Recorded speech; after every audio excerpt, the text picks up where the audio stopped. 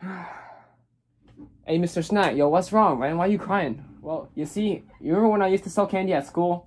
Yeah, I haven't done that in a very long time, and I'm down to my last 10 bucks, and I don't know how to make more. Can you tell me a way I can keep making money right now? I've just been out of options, and I think I'm stuck in the hole right now. I don't know what to do. Okay, so based on what you're telling me, you seem to be diagnosed with something called the broke boy syndrome. This is what happens when you're extremely poor and you have no motivation to make any money. Alright, you know what? I got a solution to help you. Let me call my boy Baljeet real quick, and I'll see what he can do, alright? Yo, Baljeet, I need you coming over here. I got a patient with broke boy syndrome. How can we help him out today? Yeah, man, what's good with you, man? Dr. Snacky told me that you had some broke boy syndrome, something like that. What you got? What's your problem, bro? You gonna tell me so I can help you out? It's just like I said, bro. I got 10 bucks. I don't know what to do. I wish I had more money to invest, man. I'm trying to get into selling snacks, but no one will help me. Alright, look. Because you're a patient of my boy, Dr. Snacky, I'm gonna see how much money I got. Let me see my pocket, look. I know I don't got much right now, but I'm gonna give you 200 right now. You can go invest this, go buy some snacks at Costco. I want to see you get your snacks, and then come back to me when you're done, alright? I'll see you in the next video, but you better be there when I show up. Alright, man. Thank you, bro. You really blessed me, man. I won't disappoint you. What is going on, guys? Snack out here, back for another video. And who would have thought that we would return to Costco after 8 months? I haven't been here forever. So we are here actually today to do our little restock that I told you guys about. We're going to buy the best-selling candy, best-selling chips, and we're going to bring those to a sneaker event, and we'll show you a video on what I do to sell them. And basically this video is just going to be me buying and preparation. So we're going to go pick out the best candies, best chips, and then I'll show you guys what I decide is best. Okay guys, so far we have 4 options right now. One of the chocolate variety packs. These are all very popular American candies, M&M's, Twix, Snickers. And we have some chocolate. We also need to have balance of candy. So we got sour ones, sweet ones, all the flavors of the Skittles in there. These are having a sale, so they're $4 off. And the new product that my dad recommended is the Kinder Bueno Crispy Bars. So these were costing $15 for this box. Was it 15? Yeah. It's $15 and 20 pieces, 20 packs with 2-piece inside. And he said he think I can sell for $2. So we're gonna try this out. And if we can sell for $2, that's a lot of profit right there. Last but not least, we have Sour Patch Watermelon. When I was selling it in school, this thing used to sell out super fast. So I think this will be a good seller. Okay. So let's update the cart. We only added 2 more items since we got the other chocolates. But number 1 is the Kit Kat, alright?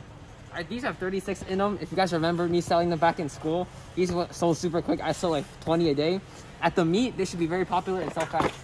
Secondly, I think at the meet, I can sell these Slim Jims for a little higher than I used to. 50 cents each, or in other words, $1 for 2. And there are 120. I can sell it and make $60 off of this, and this only costed me 20. So if I can get this done, it's a 3 times return on my investment. Alright, so here we're at the chip aisle. And I have to decide what chip is the most popular, so I want to get a different variety. I only want to get 1 box of each because I don't want to spend too much, but the first box we get is the Hawaiian selection.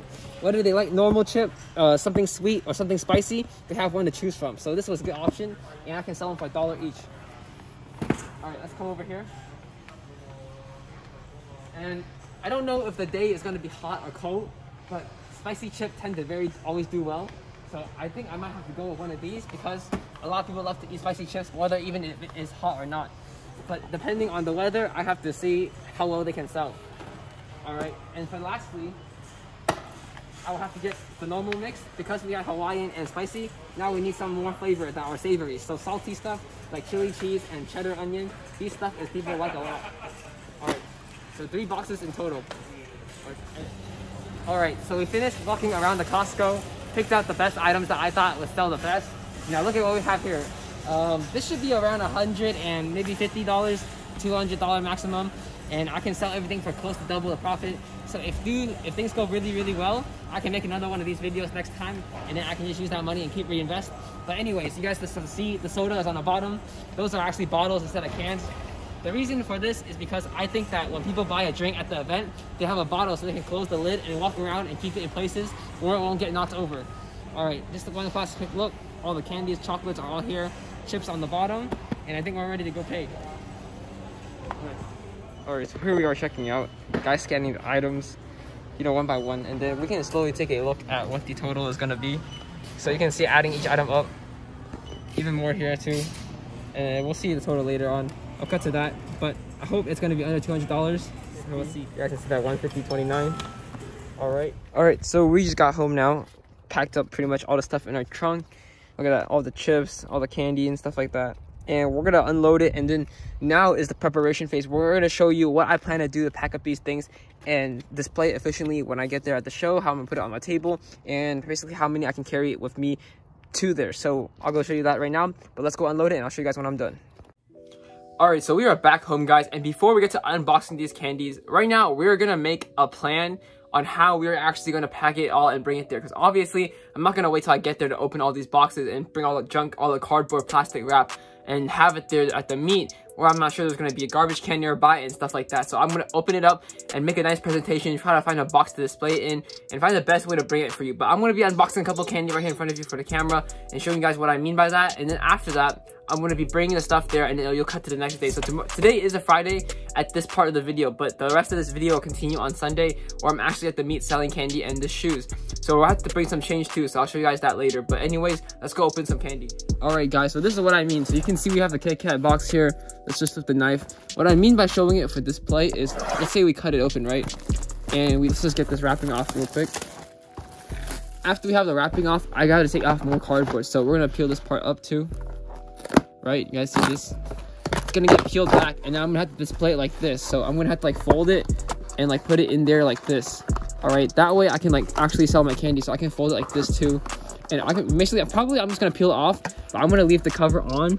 But however, I'm not gonna like leave it stay stuck on. I'm probably gonna like have it open like this, maybe fold it back and have it on my table like this, where it's elevated, standing up. You guys can kind of see the angle and basically stuff like that. So another example would be like, say I'm selling like this kind of chocolate right here. I can't have it because this kind of lid is closed, right? It's taped down. So let's open this actually real quick and let's see what we can do. So we're gonna cut this open like this, tape on two sides. So these were very popular back in school when I was selling candy, right? M&M's, Twix, Milky Way, and Snickers. These were really good ideas and good sellers. So here's how it's kind of packaged up. If you guys remember, I'll try to show you guys the best as possible without dropping it. But anyways, this is all the candy, and I'm probably gonna have it lined up like this. Oh, that fell. I'm probably gonna have it lined up like this on my table, where the lid is like halfway up. You guys can see that, and the candy is still gonna be very visible from the top point of view. So that's what I really mean when I say I'm gonna be displaying stuff. Now, however, for these chips, I feel like I'm not gonna actually cut open the lid. I'm just gonna cut the tape open because I still want to keep this as a carry handle, and I feel like it'd be annoying if I just cut the whole thing open and I can't close it back again. And then the same thing for these Kinders too. I'm pretty sure you guys seen those at your gas stations or whatever. You guys will probably always see them in display. Same thing for those Skittles too. Leave them in the plastic wrap because plastic is really easy to take off. It's just those cardboard coverings that I wanted to kind of remove ahead of time.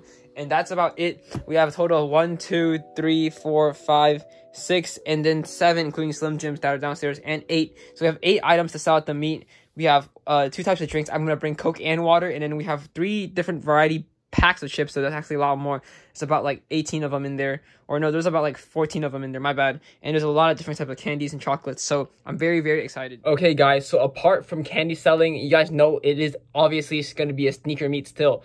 Another aspect of it is that I'm going to be looking for shoes to buy there. That's one of the main reasons I will be going also. So kind of 3 reasons why I'm going to go to this meet. 1 is to sell candy and see how it works there, see if I can make a profit.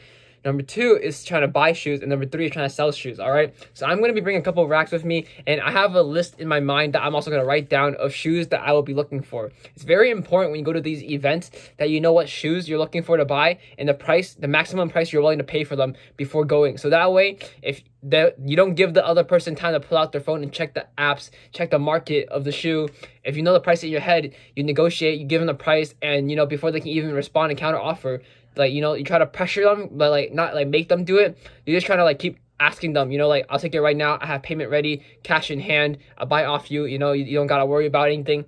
And like when you're there in person, it's a lot easier to negotiate and a lot easier to get the deals you want, especially if you have cash and you don't have to, and nobody has to go to the post office, nobody has to pay shipping and all that stuff. It's a one-on-one exchange, and it makes everything very easy when everyone's in one place, right? All right guys, so here's one of the boxes I will be bringing all the candies in, and let's just go put them in one by one. So I'm gonna line the varieties pack up. I think this can go in the bottom because it's pretty heavy. I want some of the heavier stuff on the bottom so it doesn't crush the harder stuff. This can go on the side like that. I'm pretty sure, I'm confident it won't fall. Let's just hold this back up. And this will probably go in here for now. I don't think it's gonna fall because I'm gonna be closing this lid too. So I'm pretty confident that will do pretty well staying in there. Oh, let's go get these Slim Jims in here. I think we can slide that on the side too. Last but not least, we got Sour Patch Kids, but also it's the watermelon flavor, so everything fits pretty well here.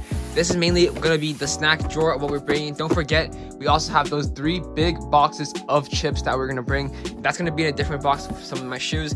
But anyways, this is for candy. I also, obviously, I went to the bank and I got some change, so let me show you what I did. Okay, you just saw me pack up the candy. Now let's show you what I got in terms of change. So I went to the bank and I went there with a $100 bill and I went to exchange it for a bunch of 1s and 5s, because I know when people are buying candy, they're probably not all gonna have $1 bills. They're gonna be giving me 5s and 10s and maybe even 20s to break down.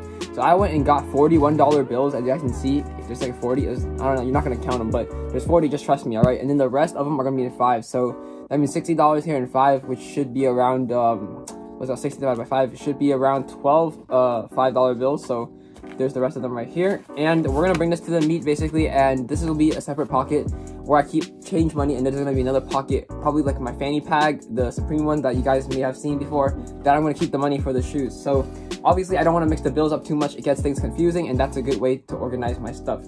All right, without further ado, let's go pack the shoes, pack the chips, and let's show you what box I'm gonna use.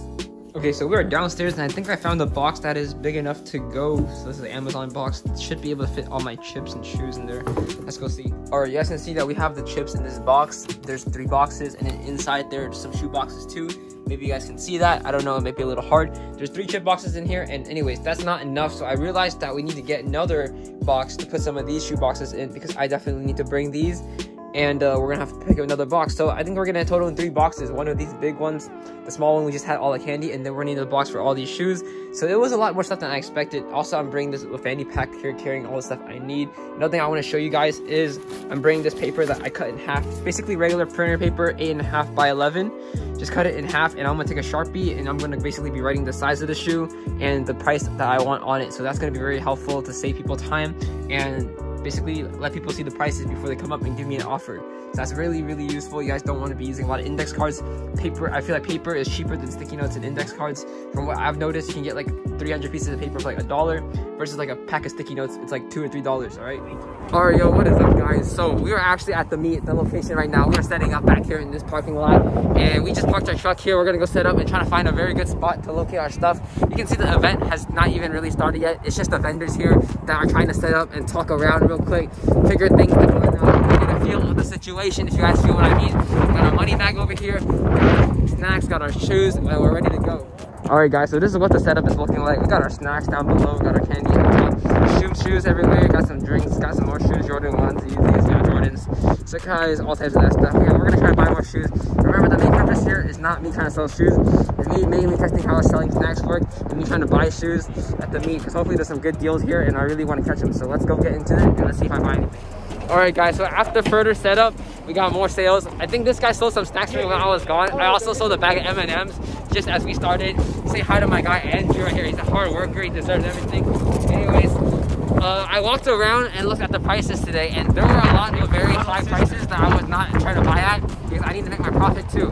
So I think I'm gonna wait until more regular attenders come, and we'll see if there's some buyers for my shoes.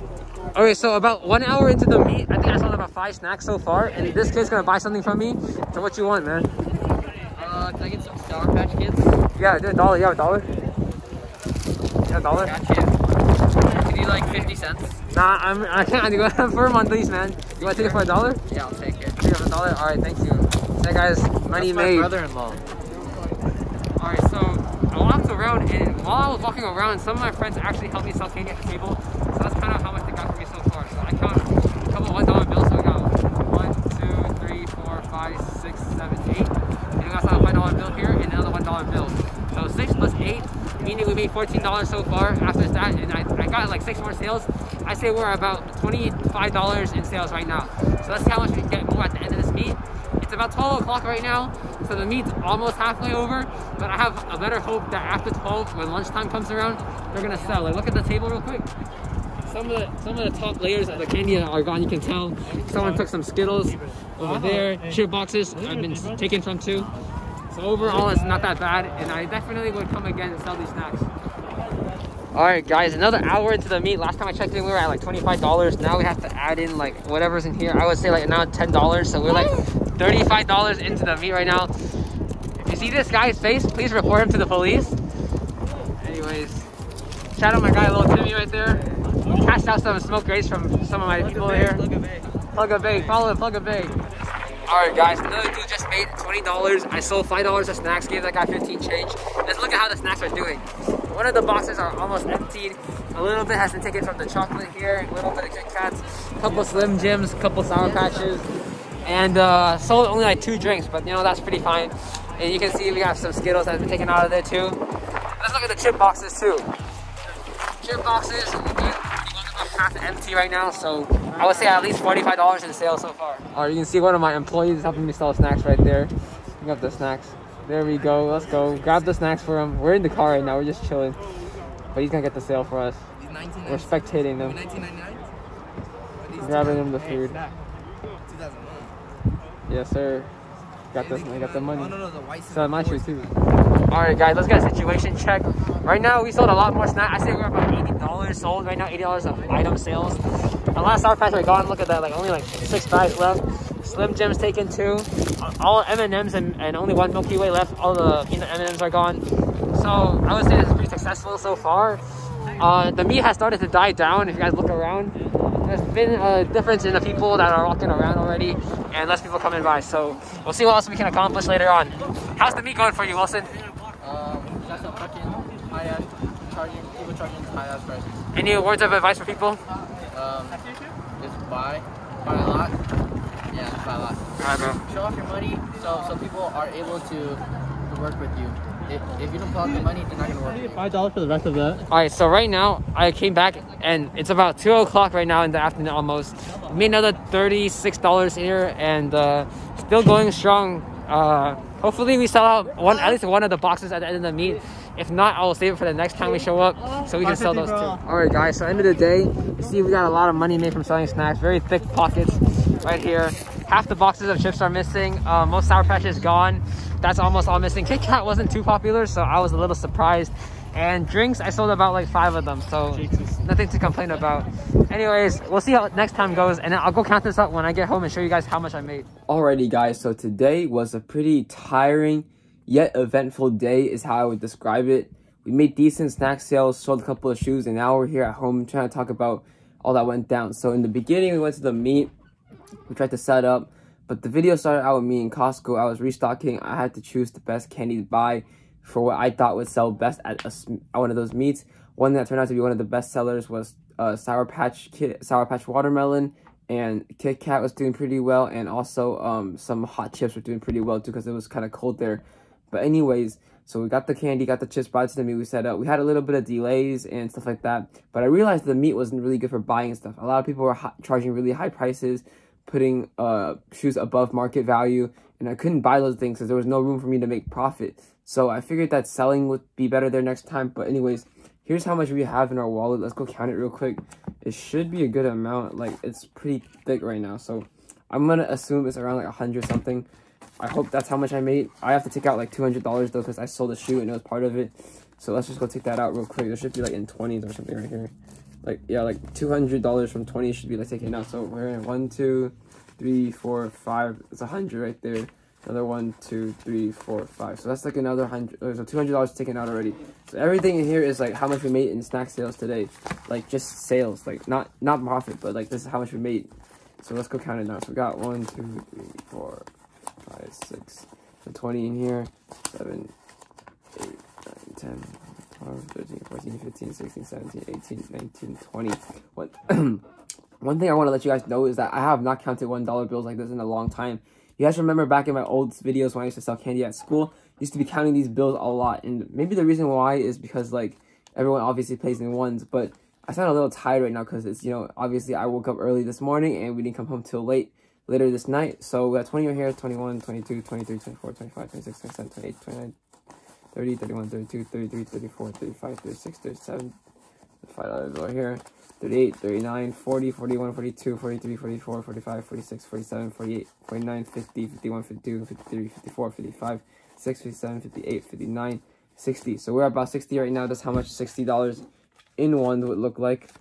Or 60, 61, 62, 63, 64, 65, 66, 67, 68, 69, 70. adding 10 each time. 1, 2, 3, 4, 5, 6, 7, 8, 9, 10, 80. 1, 2, 3, 4, 5, 6, 7, 8, 9, 10, 90. 1, 2, 3.